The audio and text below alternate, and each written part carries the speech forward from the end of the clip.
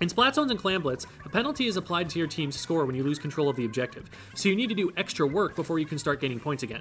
In Splat Zones, the penalty is 3/4 of the points earned on that push. So for example, if you start from 100 and get down to 60 points remaining, then lose the zone, the penalty will be plus 30, because that's 3/4 of the 40 you gained, give or take a point from rounding. Penalty points you worked through are also included in this calculation, so getting from 60 with a penalty of 30 down to a score of 50 would also give you a 30-point penalty. In Clam Blitz, instead of 3/4, the multiplier is 1/2, so when you score a 20-point power clam and nothing else from 100, you'll end up with 80 and a penalty of 10. Scoring another power clam would bring you to 70 with a penalty of 10.